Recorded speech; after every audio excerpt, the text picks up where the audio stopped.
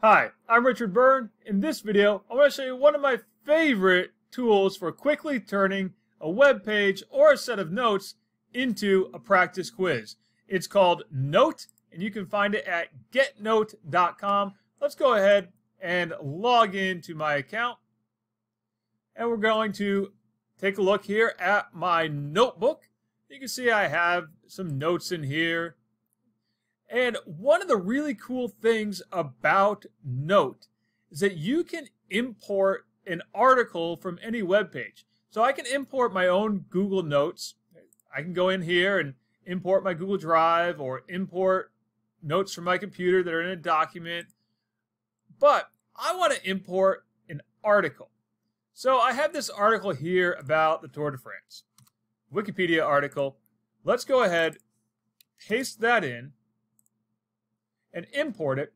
It's going to create a notebook page for me, and then it's going to create a quiz based on that notebook for me.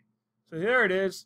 It's importing the note, and you can see here's my new notebook, and it's imported that entire article. Now, that's a long article, and you'll notice it's called Untitled, so let's change up the title and just say Tour de France. And you'll see now I'm just going to change that to be a heading so that in my notes I'm looking at it and I can see that that's a separate title or a heading and not just part of the article. And now we see over here on the left-hand side, it changed to Tour de France notes. Now, here's the cool part. Let's go over here to quizzes.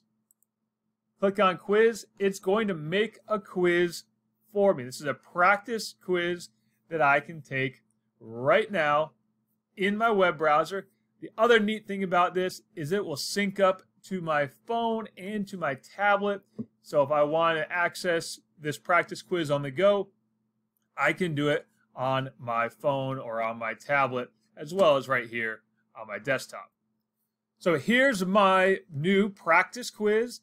You'll see this quiz has 25 questions in it. If I like the question, I can give it a thumbs up. If I want to say it's a poor question, I can give it a thumbs down.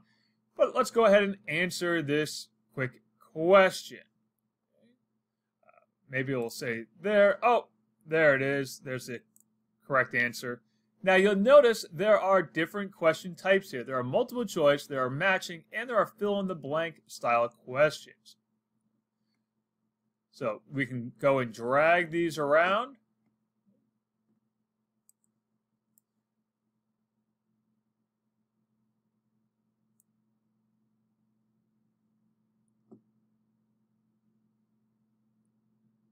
There we go.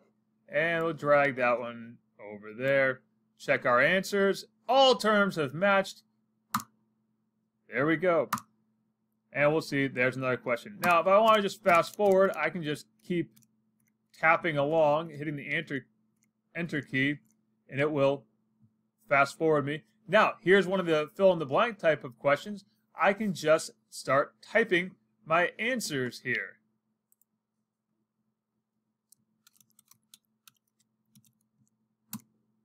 Okay, so there's the correct answer.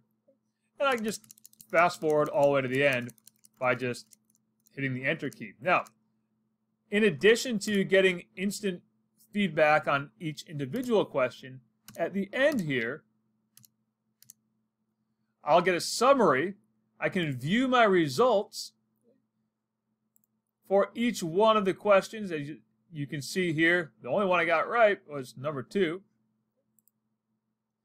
Now, if I want to do a new quiz, I can click that. Or if I want to restart this quiz and do the exact same quiz again, I'll hit the restart button. New quiz will create a new quiz with a different set of questions. Questions may have a different order for their answer choices, or they may be completely brand new questions as well. Now, I can close that out. Now, in this case, I used a rather long article. If I wanted, let's say, use a subsection of this Tour de France article, I might click on the first Tour de France and import just that URL instead of the URL for the entire article, and then I'll have a notebook just about that little section. Of course, I could always copy and paste out of here and then create a new note altogether and call it Second Tour de France Note.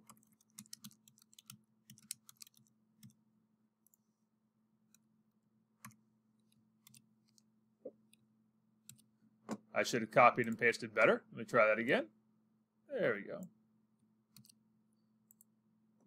Let's copy that, and let's put it in here. And there it is. And now I can create a quiz based on just that little note. We'll see this one only has 7 questions because it was a shorter article. So that's a short overview of Knowt. It's a great tool for creating practice quizzes. And coming up in April, they're going to be launching a beta of a teacher version that will allow you to share your quizzes and your notebooks with your students. So if you're interested in that, head to their website and sign up for the teacher beta. As always, for more tips and tricks like this, please check out freetech4teachers.com or subscribe to my YouTube channel.